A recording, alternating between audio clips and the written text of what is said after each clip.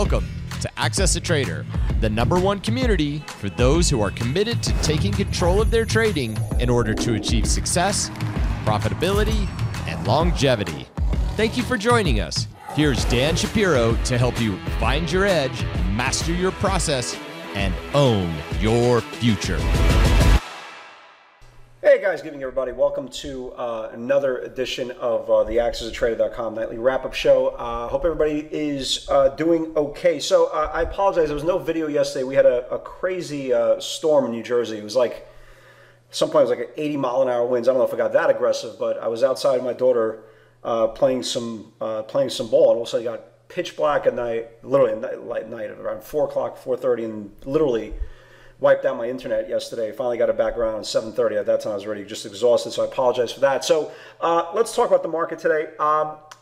Very, very odd day. Again, this is one of those days that I think the scoreboard, again, doesn't do it any justice. If you look at the indexes today, and you'll see quickly what I mean. If you didn't actively participate in the day today, Q's above the 5-day moving average, very, very constructive. The Russell represents a lot of the smaller to mid-cap names above the 5-day moving average. The S&P, we'll use the SPYs as a proxy, again, broke out above the 200-day moving average 4 or 5 days ago, and now it's kind of moving a nice uptrend. So you're not going to get a really clean view of what we saw today, but it was a very, very odd day. There was a lot of aggression early, okay, and there was very, very much weakness in the afternoon. And it wasn't like one of those things that stocks just got exhausted and they burnt out and they went lower. There was just something wrong. There's something in baseball that's called an in-between hop. Okay, for all you guys who watch baseball and play baseball, you kind of know. When the batter swings the ball, right, they swing and the ball is hit, usually to an infielder, right? Well, it's going to be to an infielder. Usually to the third baseman or the shortstop, the second baseman, or the first baseman. The ball is not hit hard enough, so it could be a lineup, a pop-up, okay? And it's not hit soft enough for a ground ball. It's like right in between. So you need to kind of make up your mind within a second. Are you going to dive for it, right, to try to catch it on a fly, or are you going to wait for the the ball to drop to pick it up and see if you have enough time to throw the runner out at first base? And I felt like that's the way the market traded today. For yesterday, kind of rewinding, if you looked at what the market told us yesterday, at least told us, the Dow was up 500 points, right? And you can make an incredible argument yesterday that 3 or 4 names carry the action yesterday. Boeing, ZM into earnings, Square the continuation of its 84.20 breakout from the previous day, and I forgot what the other one was. Okay, it doesn't make a difference. So if you looked at the action yesterday, was kind of brutal, right? Very, very slow, especially towards the second part of the day. And again, I didn't have a chance to kind of echo my thought process going into today's day, but I kind of felt that, you know what, there was going to be better value today because the way the market's been trading, especially in the last several weeks, when you have a very, very weak and uninterested market, like kind of what we saw yesterday from the broader tape, the next day you usually kind of get a wake-up call. And that's kind of what we did in the morning. And you saw some pretty good value in the morning. And then things stopped, right? Things really stopped. And it wasn't one of those scenarios, it stopped and the volume dried up. It stopped and bids kind of went away. And the problem with this afternoon's action was, again, when you look at the indexes, the market did not call for a sell signal, okay? Many stocks that got hit, well, at least the word hit is a very, very aggressive word. Most stocks that kind of came in were the same stocks that had aggressive buying.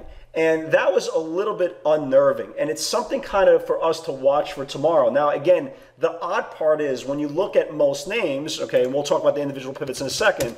When you look at most names are just really healthy, right? Really, really healthy. And again, you can make an argument. Amazon had a big move, went to this 2502 area, actually went to 2507. There was a nice pivot on Amazon earlier this morning and just kind of came in. You can make an argument. Then NVIDIA had a really, really nice run and then came in. This was actually actually was really pretty good trade there as well. Netflix as well attempted to get above supply, went up a little bit and then came in. So you can make all these cases, right? But the problem is if you look at the companies that are predominantly controlling the action right now, and this is where you should really, again, especially if you don't trade beta, this is when you really have to do your homework. It's the stocks that are coming in off the bottom that are really irrelevant areas of trading, mostly kind of investing.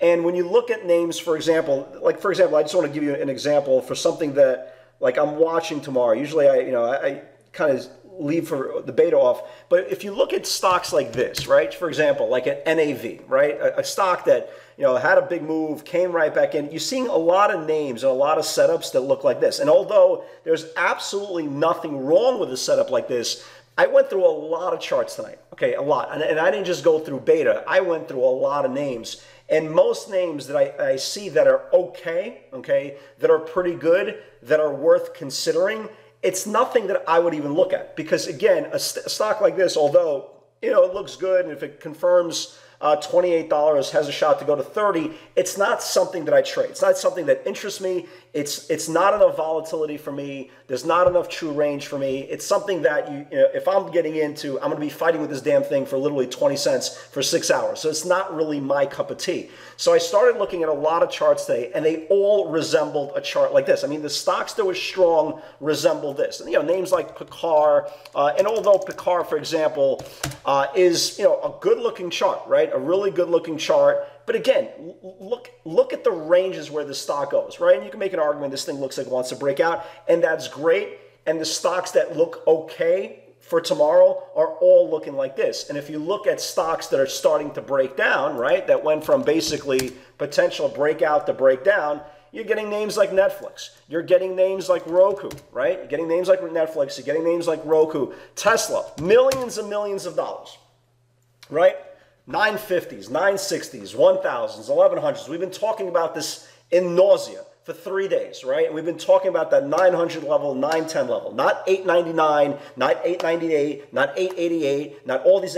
Technical analysis is technical analysis. So what's bothering me today, okay, number one, a lot of names that are supposed to be strong, that was supposed to follow through, they didn't.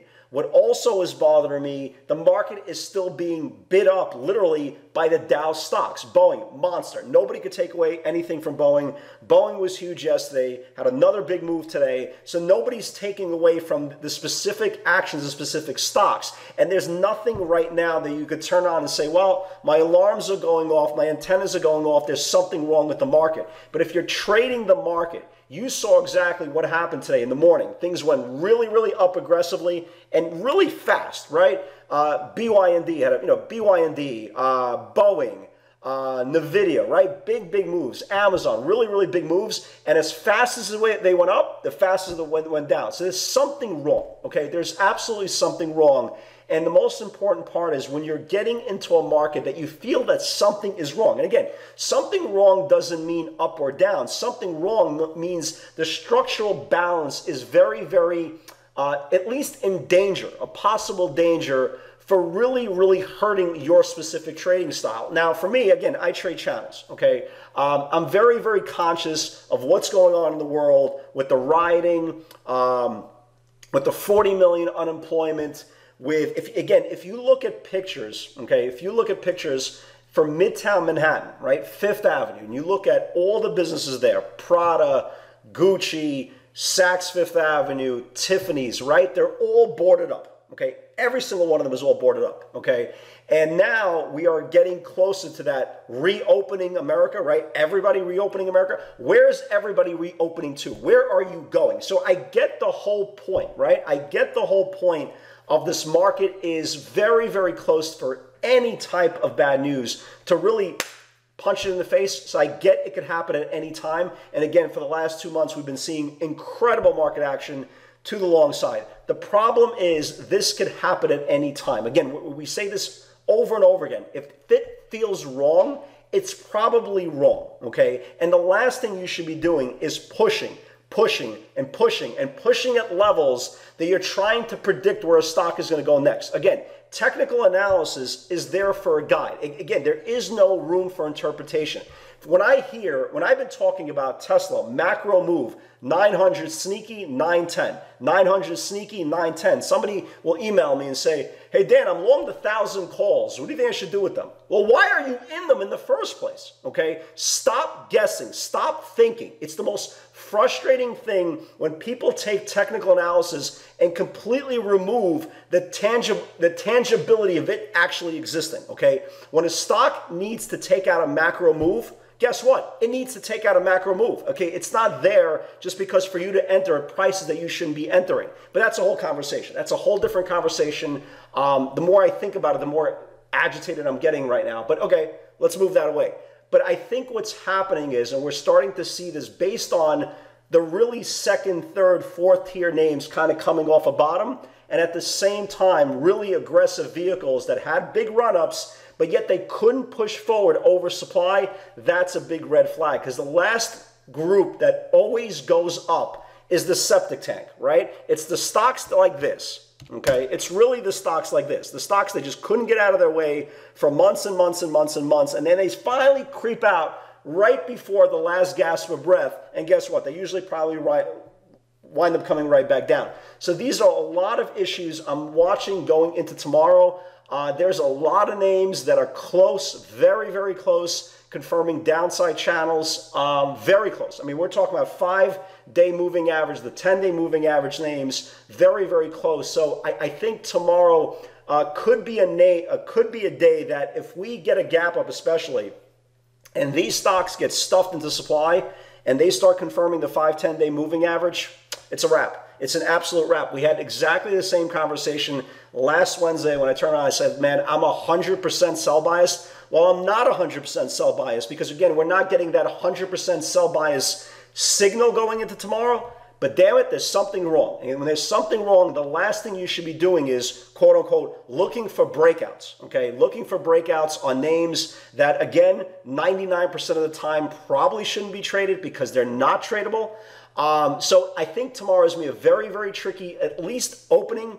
I think we're going to have to wait till like the 10 o'clock channel, the first candle of the day, to get a little bit more clarity. The most important thing is stop thinking, okay? Traders are so smart. Everybody's so smart. I'm the king of the idiots, but everybody's so smart. Everybody's thinking and anticipating. Don't anticipate, okay? You're not paid to anticipate. You're not paid to think. Just wait. Wait for that confirmation. If it comes, you put your money at risk with sensibility, okay? Sensibility and high probability of the stock working. When it doesn't, you don't guess what happens next, okay? We're not that smart. I've been talking about this for years. If you're guessing, okay, you are going to fail 9 out of 10 times. Again, we're not Miss Cleo. We don't have a crystal ball. You're either waiting or you're out of this business. It's just the reality. And again, these words are not supposed to, to make you nervous. They're supposed to put the fear of God in you, okay? So stop thinking, stop anticipating, stop overreacting. Again, we're not that smart.